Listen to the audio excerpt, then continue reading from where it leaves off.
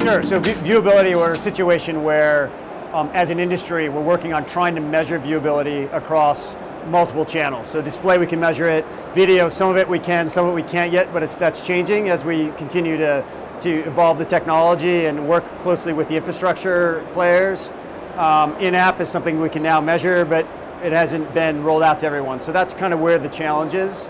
But I think a more interesting way of looking at it is, from an industry perspective, right now we're at a situation where we're very media focused, so media-centric viewability, I call it.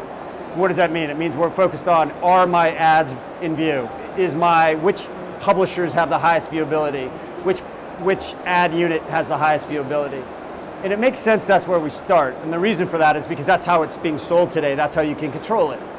But ultimately, we're going to move as an industry soon to a brand-centric viewpoint of viewability. And what do I mean by that? It's what a brand should care about. And a brand, ultimately, all the brand cares about is, are my targeted consumers seeing my ads? Subtle difference, but a very important difference. And in that viewpoint, it's not about the channel.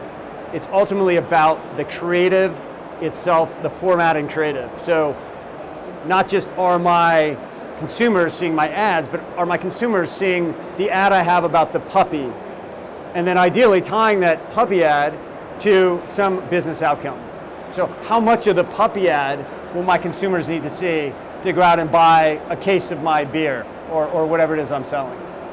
So that's where we're going, and as an industry we're going to start looking at it in those terms.